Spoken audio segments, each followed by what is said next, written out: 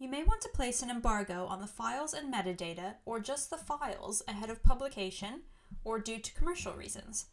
Simply upload the files and metadata, scroll to the bottom of the form, and select the Apply Embargo and Restricted Access button.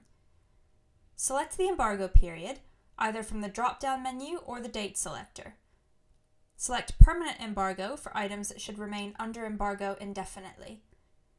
Choose whether the embargo is on the files only or on the entire content, files and metadata.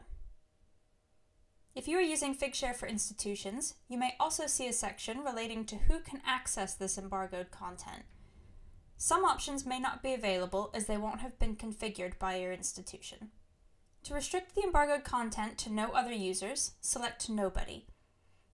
If you are uploading content you want accessible only to designated administrators, select Administration.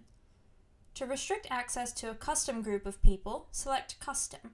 From here you can select a group of logged-in users, either the entire institution or certain groups within your institution's instance of Figshare, or specific IP ranges. Lastly, include a title, such as embargoed or restricted, and a reason as to why this item is under embargo. This is useful for people viewing the metadata record.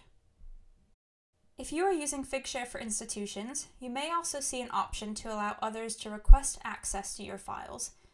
If selected, users will have the option to request access to the files that are restricted. You can include an optional message asking people to provide information on why they want to access the restricted files. If a user requests access, the request will be sent to you, the owner of the item, and your institutional administrator. Granting access to the files must be done in a system outside of Figshare.